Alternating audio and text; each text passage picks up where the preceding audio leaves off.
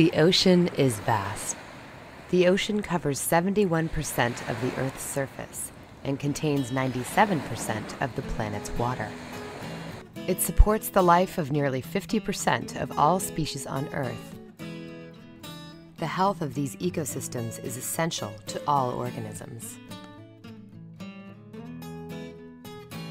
especially humans.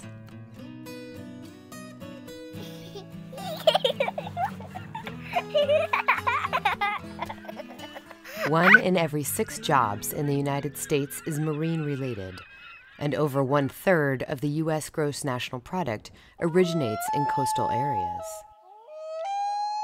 Plastics are versatile, durable, and inexpensive materials that have become an important part of our daily lives. How has the introduction of plastic into the ocean affected the marine ecosystem and organisms within? Sea Education Association has been collecting data on floating plastic debris for more than 25 years through its undergraduate program.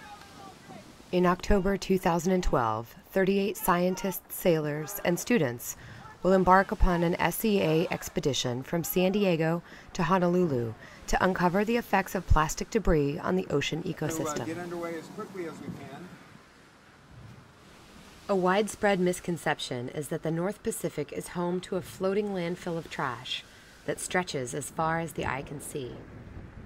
In fact, most floating plastic debris is typically smaller than your pinky fingernail and is not easily spotted, even from the deck of a ship.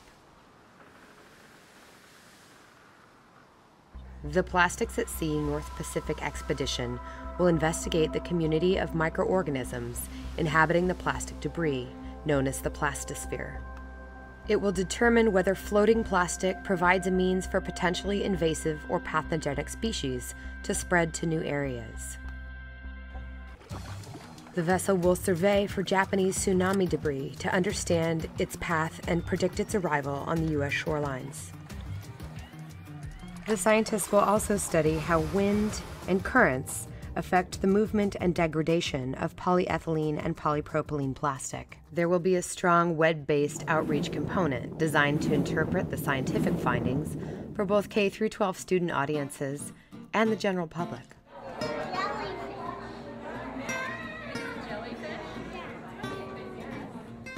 A team of educators will create lesson plans and exhibit materials for aquariums and museums to ensure that the outcomes of the expedition reach far beyond the internet audience.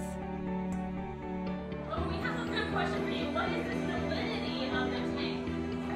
Oh, so that is an excellent question. People and plastics are here to stay. This relationship is just beginning to be understood by SEA investigating the effects of plastic in the ocean ecosystems.